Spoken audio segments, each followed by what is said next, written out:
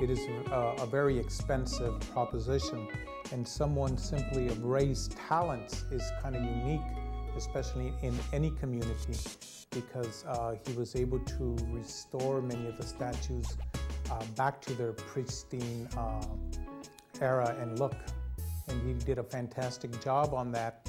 So when Juan Diego was canonized as a saint, and especially as the first indigenous saint of Mexico, is that we talked to Ray about doing an image of Juan Diego for the church to be on the opposite side of Our Lady of Guadalupe.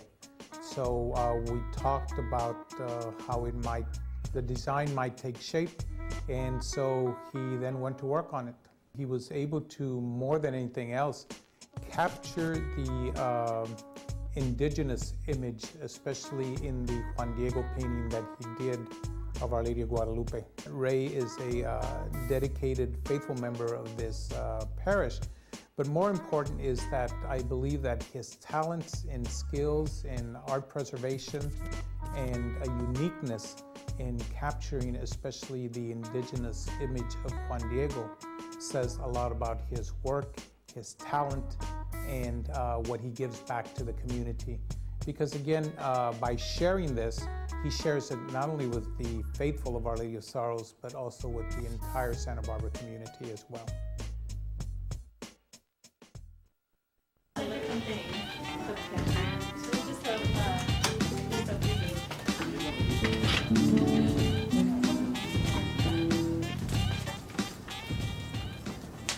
So, Ray, we're back in your backyard now here. We've got a beautiful view of the Pacific Ocean, doves alighting on the palm trees. I want to take you back to your own beginnings as an artist, though. Talk a little bit more about that. Well, unfortunately, we'd have to go back to smoggy LA. Yes, I actually started, as an artist, I started.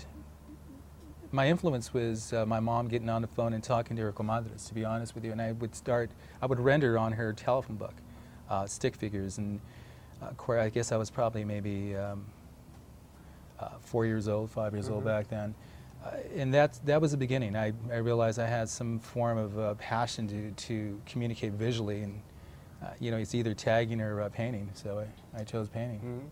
So you're doing that. Are you writing also? I mean, is that a means of expression, or is it primarily in the visual? I wish I could write. That's why I only could paint. I can't even speak to people. I don't understand what I'm talking about. So painting visually has been my best form of communication. Now, one of your early pieces is a mural. That's correct. How did that come about? It was, I was going to college at the time, and I was commissioned. I actually was painting murals in high school. These summer programs, they would allow me to they would save up monies in these summer programs, and they would have me paint walls in elementary schools when I was in high school. And as I was attending, after high school, I was attending San Jose State University.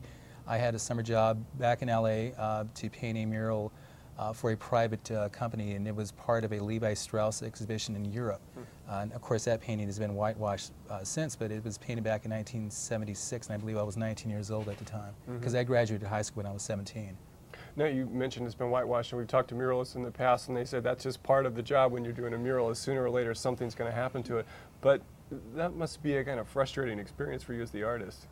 Well, I think being an artist, especially a visual artist, we learn to deal with ups and downs.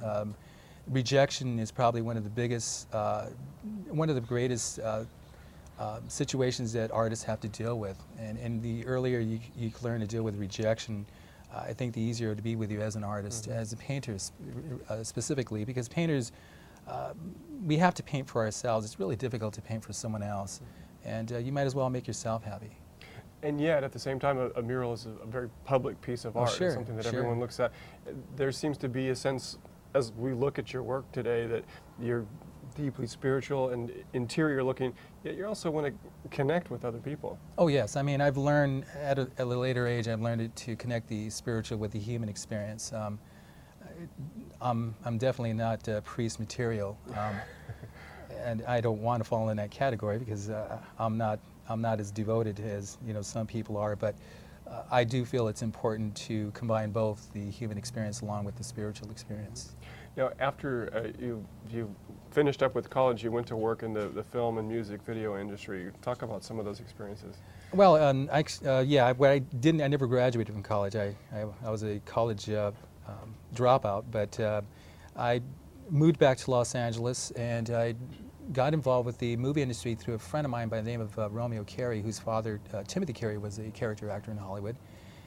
We worked with student films, and I eventually worked with a company by the name of Intravision. I was a visual effects artist, worked on Darkman, was credited on Darkman, which was a Universal picture, I believe. And I got the opportunity to work on a propaganda films production music video of Madonna. It was titled Old Father. It was a black and white production. As you finished on that, somehow you ended up here in Santa Barbara. How did that come about? That's correct. Well, I have another creation, my daughter, Vanessa, and I was asked to come up here to help raise her, and that's how I ended up in this beautiful community. Now, you work for Channel 21. You are responsible for set and lighting design on so many of the programs that every time somebody flips the channel, they probably see something that you came up with. That's a special kind of art. I see you before the cameras start rolling, tinkering, moving things around. What are you trying to get out of a look for a show? Well, I'm given direction. I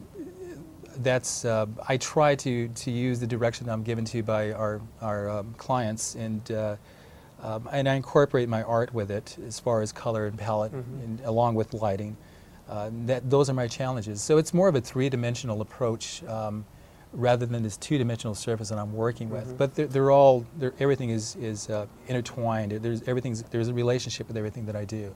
Do you ever find when you're working on the set design or a painting, you're thinking something specifically, I've learned this here, I can apply it there, or vice versa, or are they two separate fields? I'm actually saying I did this a long time ago. You know, I'm always doing something that I might have done 10 and 15 years ago, you know, and I'm always repeating it, maybe in a different format, maybe in a different way.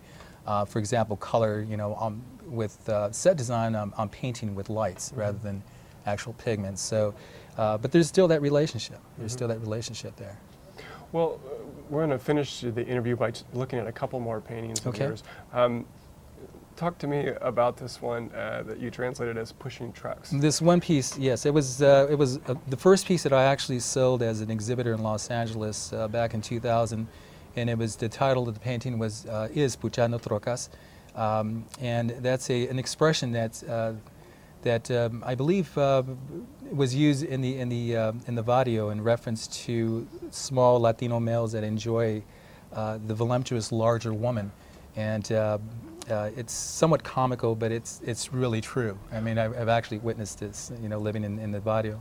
Now, when we look at this this painting, there is a certain sense of comedy, but there's also a sense of tenderness in the composition and also in the look, I think, that these two people are exchanging. Well, of course. I mean, all males want that passionate love by a woman, you know, and I was hoping to capture this, but unfortunately, you know, this situation takes place in the little bars that are located in a video, and this is probably just a fantasy because he'll probably never know her, you know, after that night. Right.